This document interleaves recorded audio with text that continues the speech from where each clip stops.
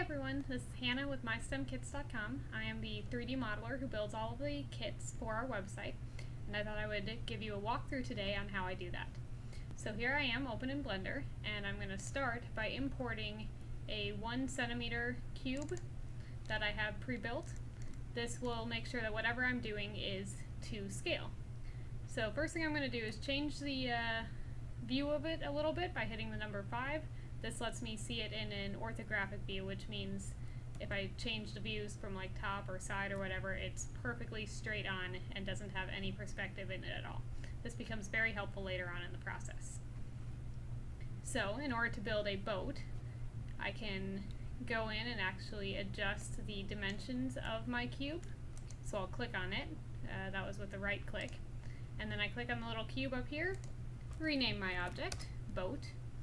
And let's say I want this to be 5 centimeters in one direction and 2 centimeters in the other direction.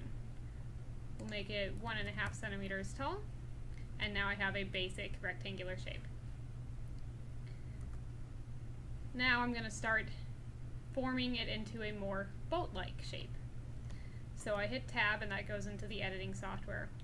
Then by clicking Control R, I'm going to add some subdivisions here. Keep in mind as I'm doing this, this is not to teach you all the hotkeys of Blender. There are lots of softwares that can do that for you in more depth. This is just to give you an idea, but I figure I'll mention it in case people are looking for that level of detail. So I've switched to a top-down view at this point, and I'm going to start pulling in the edges of it to make it have more of a point at the top of the boat.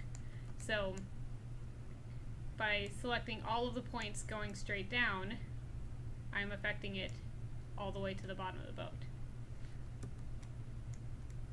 Already it's starting to look slightly more boat-like. So now going to a side view, let's make it a little bit smaller on the bottom. So I'm going to do a scale feature and scale it down. But I want it to affect more than just this bottom row. So Blender has an option. It allows you to control the amount of the object you're controlling. So as you see, I move the circle up, it affects more and more of the object. So scaling it down to what looks right from the side, and since it is a boat, again, I'm going to slide this whole section a little bit further back so that it's more towards the front of the boat that is affected by the curvature. Now switching to a top-down view.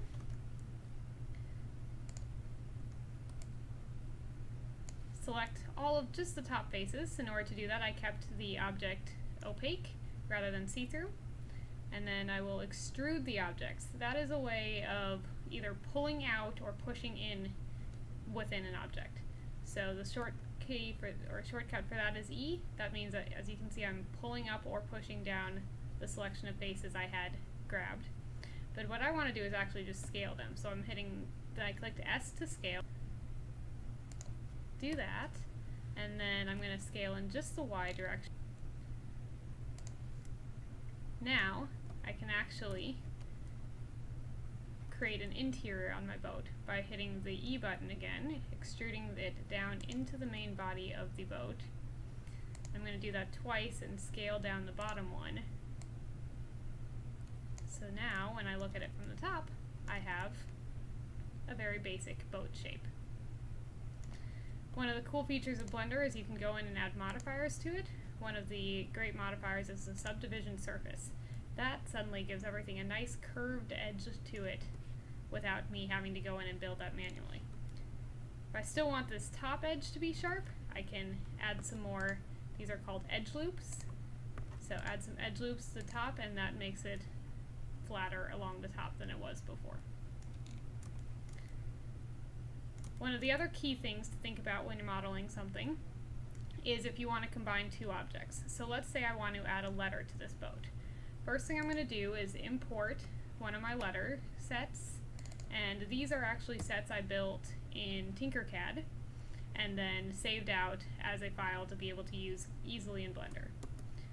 So I only want the letter A here for this boat, so I'll select it, invert my selection, so I'm selecting all of the other letters, and then delete all of it.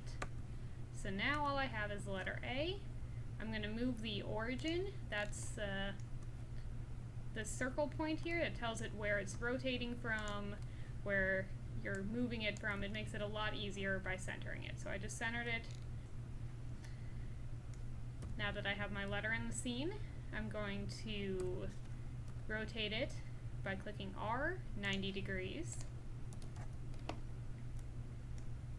Rotate it again in 90 degrees. You notice anytime I'm doing my rotating, I'm doing it from one of the orthographic views. That's the top, side, bottom, or the front view. That way I make sure I'm only rotating it in the direction I want to be rotating it in. If I were to be in this view, oh, it's upside down. So if I was to be in this view and rotate it, it's going all over the place. It doesn't behave the way it's easy to tell what's going on. So that's why I try and do it from an orthographic view. Now this one admittedly does give me more visibility on what's happening. So if I want to be working from this view, what you can do in Blender at least is click on an axis. So I clicked Y, and that's forcing it to only rotate around the Y axis. So I'll do that. Go over here, insert 180 to make sure it is precisely 180 degrees around. I can also go into my object settings with that cube again, look at the rotation, and see that it is at perfect 90-degree angles. So now that I have a letter that's in the right direction, I'm going to scale it up so that it'll be easier to see when it prints. And now, make sure you can see it's starting to come into the inside of the object here, which I don't want it to do. So I'm going to scale it down in that direction so it doesn't have as much width to it. Now it's not on the inside, but it's coming out on the outside, and it's got a lot of depth to it off the edge of the boat. So that is just a really basic way to build a letter and insert it onto an object. The thing is, they're still two different objects. So if I want to combine that onto this, the first thing I want to do is make sure that there is a line running through the center hole of the A. If I don't do that, it's not going to behave the way I want it to. So I'm just going to add a few extra subdivisions here. That'll help the computer program do its work while it's combining them. So now that I've got some more subdivisions right around where the letter is, I can go into this wrench again and add another modifier. So the modifier I want this time is called boolean. In this case, I want to combine the two objects, so I'm going to change the operation to union and then select the letter.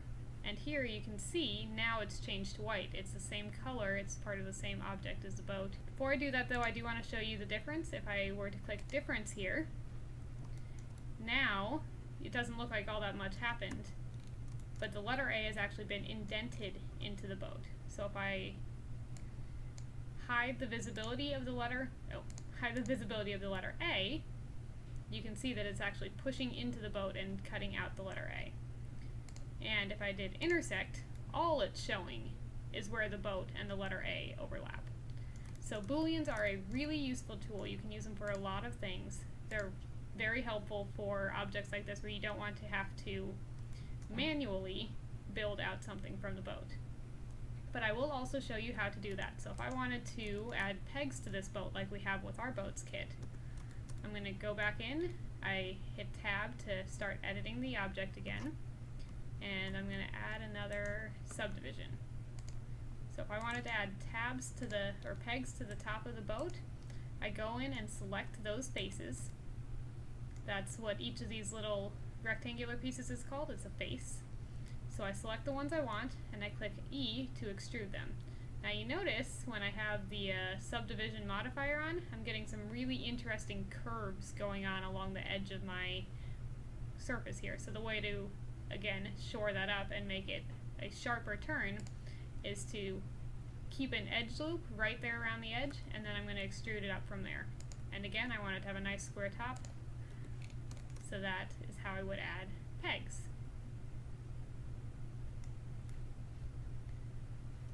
If I wanted to, say, curve the pegs in like I did on the boats we have in our kit, add a couple subdivisions,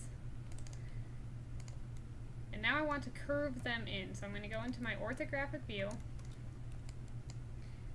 rotate this. Now you notice I'm doing the two sides separately because I need them to rotate in opposite directions.